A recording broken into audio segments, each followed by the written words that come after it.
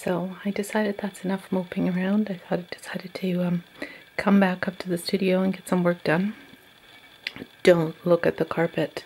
Carpet is terrible. I've been cutting cards for Chloe. The finished ones are on the left. No, sorry, finished ones are on the right, and the ones I have to work on are on the left, but I can't show you in detail because, well, I'd like Chloe to see them first. And I'm not allowed to carry anything heavy at the moment, so taking the old Hoover up here is out of the question. But anyway, I was thinking about our new art challenge blue, and well, I've been working on a map here, and here I can show you maybe a little bit more. It's a map. It's a British map, and it's got this Hadlow Down and Mayfield. I'm not exactly sure, except it's very close to the coast, sort of South England. And then I was thinking of, you know, putting chickadees on it, and I thought, well, I shouldn't be putting chickadees on it because it's a British map, and I've already started to paint some lindens here. These are my lindens are not doing very well, but it doesn't matter. I can get the general sort of idea of what the plant looks like. And so I just sketched out some blue tits. I thought blue tits sitting on the branches would be kind of cool. And so I just got a whole bunch of different positions, and I'm going to work on that. But yesterday I was so frustrated with myself and frustrated with my life, and actually feeling very, very blue, that I got some sludge. This is sludge. And I got some acrylic paints. I grabbed a handful, literally grabbed a handful of paints and put them beside this canvas. And then I thought, okay, well, what do I do? So I grabbed the sludge and I squished it on. Here, I'll prop it up like this, you can see better. I squished it on, and then I got, well, red and blue and black, wouldn't you know it. Sludge is a bit green, and I just made a mess. And then I stuck it outside and left it in the rain. So there you are, the beginning of my blue painting, my blue period, kind of like Picasso. Yeah, I'm in good company. So I might just go put some makeup on so I look decent and get my butt up here on the studio. What have I got here? Markers. Markers are good. I'm going to mark it all up. I'm going to have some fun.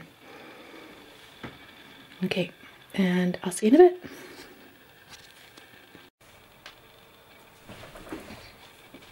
bit. Hi. So I want you to know something. I've boiled the same pot of tea 3 times now. Literally, I went down to the kitchen to get some water. This is my container of water, not to be confused with my mug of tea. I think it started life as some kind of a pop bottle, I don't know, but I've been using it for years and years. So I went down there to get that, and then I forgot the brushes, so I went downstairs to get the brushes. And I went downstairs for more thing. Oh yeah, the phone. I forgot the phone. I want the phone up here with me. And each time I boiled the same pot of water. I'm actually going to go make a cup of tea. And try to remember to go down there and make a cup of tea. And I haven't, here it is already 1 o'clock, you know, and I haven't even put a mark on this canvas yet. Alright, I'm gonna get my tea. I'll be right back. Yes, I got my tea. I've also put the canvas down on the table. I don't really care about this table. It's an old scrubby table that I've decided I'm just going to use for cutting on and painting on and what have you, but I don't know why I'm even using these newspapers. What are these newspapers? I think it's something I brought home from Heathrow, actually, at Christmas time. I'm not even sure. So let's see, what have we got here? We've got marker. What does this look like to you guys? To me it looks like a swamp, a morass, and that's exactly what I felt like. Now that the sun is shining, it's not so morassy feeling, but I still think we're going to swamp it up. What do you think? Some reeds coming out like this, and then reflecting reeds down here. and more beads coming over like that to make it really heavier in this mess in here, and then lighter as it goes down. Put the water about there. Yeah, I think I like that. I'm gonna do an underpainting with acrylic. Oh, with acrylic. Oh my god!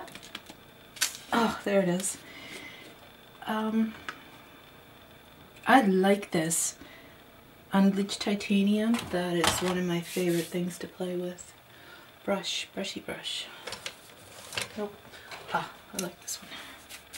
I've got so many brushes around. I don't even know why I've got so many brushes around, but I like them.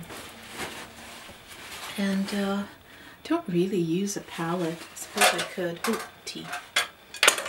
Glasses. Tea. I suppose I could use a palette. I usually use this Tupperware container. How weird is that? But what have we got here? Cobalt. Cobalt. Oh, ultramarine. I like ultramarine. Oh, it's gonna be one of these days, isn't it? Yeah. Now I know why people fast forward videos, because this is the most frustrating thing about painting. It's like I need to get more ultramarine happening. So I like ultramarine, I like titanium white. Well, let's just start there, shall we? Where do I want to have some of that whiteness? Maybe sort of in here.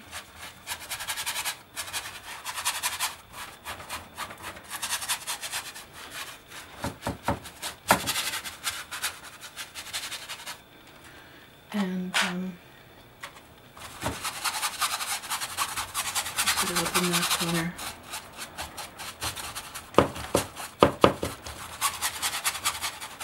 If you're wondering, this stylish ensemble I have on, the sweater, yeah.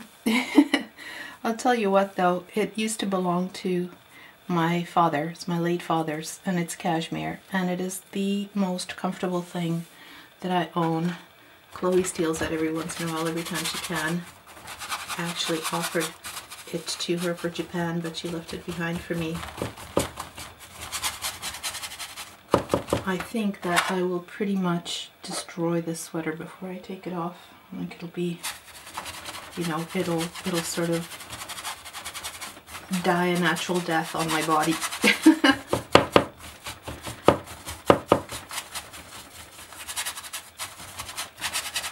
Well, now we're looking a little bit happier and a little bit less gloomified. I think I want to bring this titanium all the way down into here.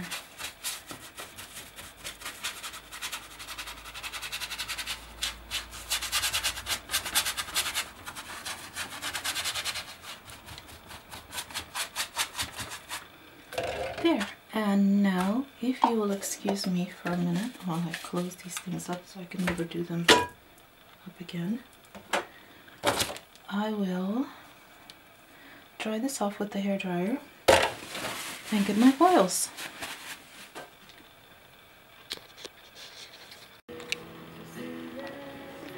So, a little bit of repositioning.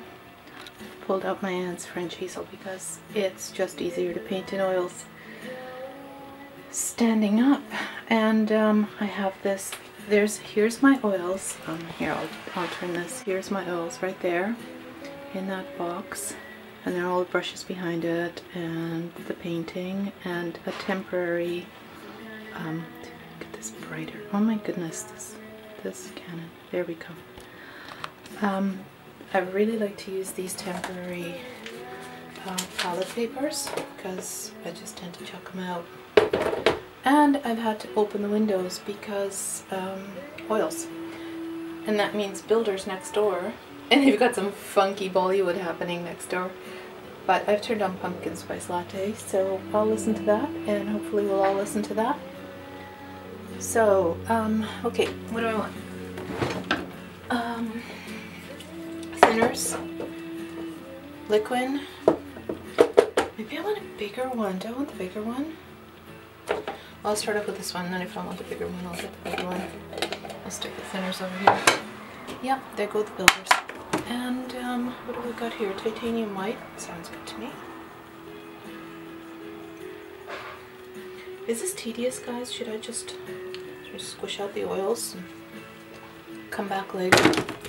I'll see. If it's terrible, then I'll do that. I'll cut this part out. I'm not very good at making this, you know, at this vlog business yet, but everybody has to start somewhere, right?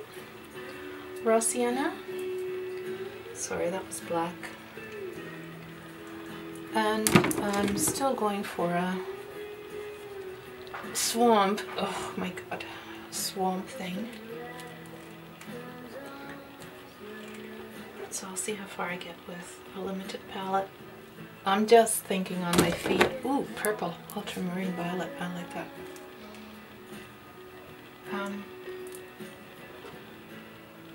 I'm not really thinking about this at all, to tell you the truth. Raw umber. Oh god, this one's seen better days, huh? Okay, let's see if I can even open it. Yes, I can. Good. Little bits and pieces of plastic falling all over the place.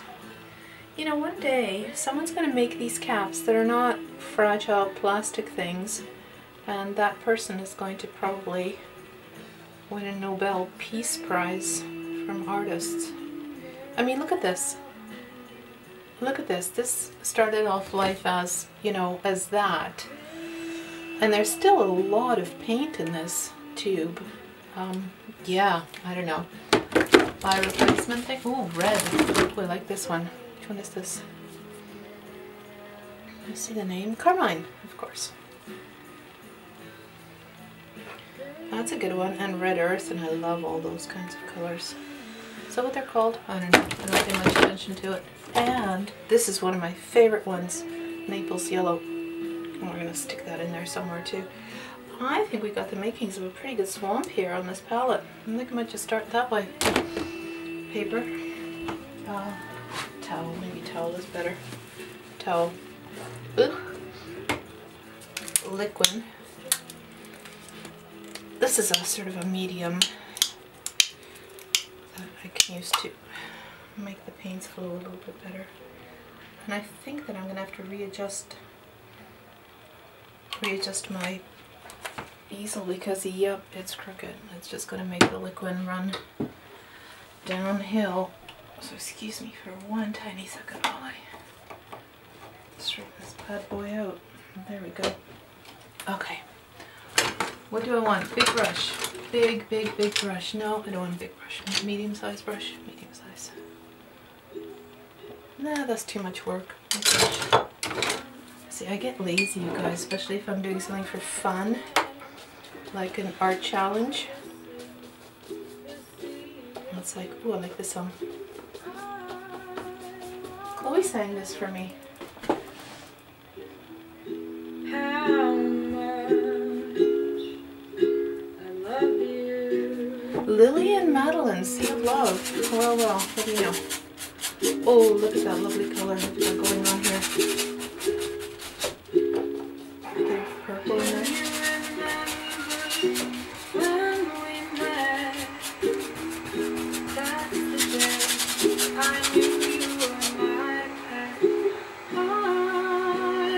You know what? I forgot the blue in here. I think I really wanted some blue in here. Well, let's put this bad boy morass in here.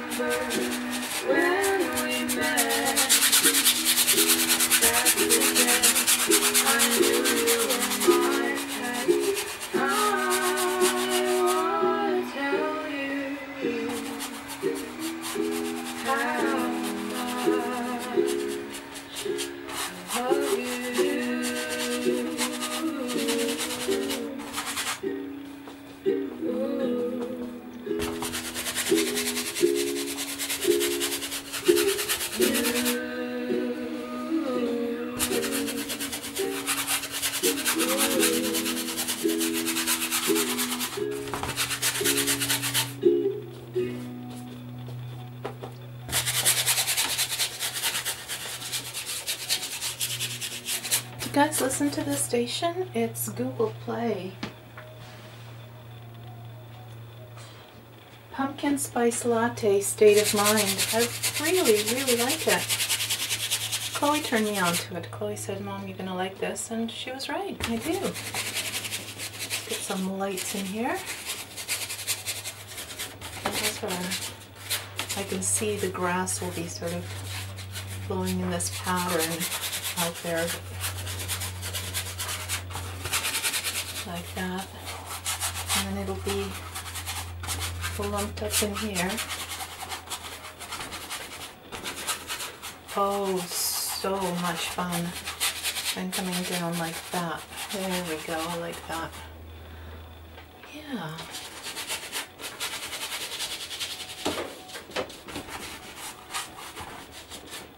Alright, I'm gonna put this one down. Put it down behind me. Grab a bit smaller one.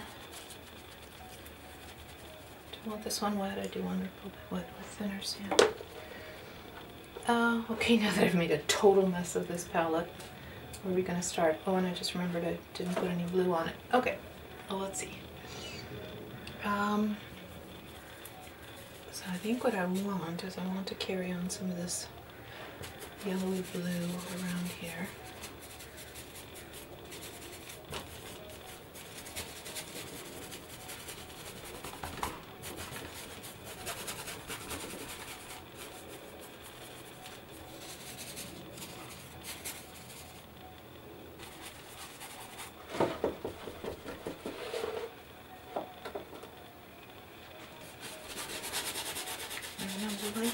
This up quite a bit because that's where I'm thinking that, you know, the sky is sort of reflecting on this pond, so it's not all doom and gloom. Just only some of it. Only some days. Only when your cat has blown her knee out and your plastic surgeon tells you you can't lift anything or go to yoga for yet another 20 days while we wait something out. Yeah, that's when there's no sky. But apart from that, there's sky. Actually, who am I kidding? There's always sky, isn't there? It's always a bright spot.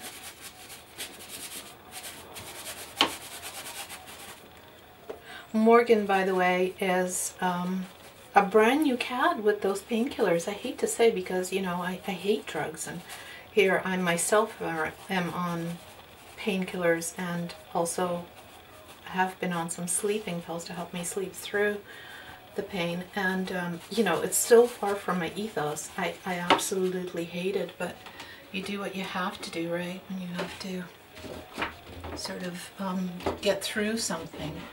You just do what you have to do to survive.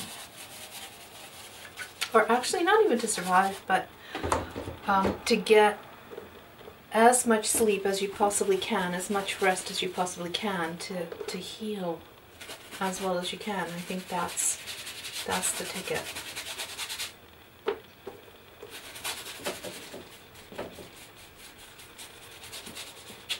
Well, there we go.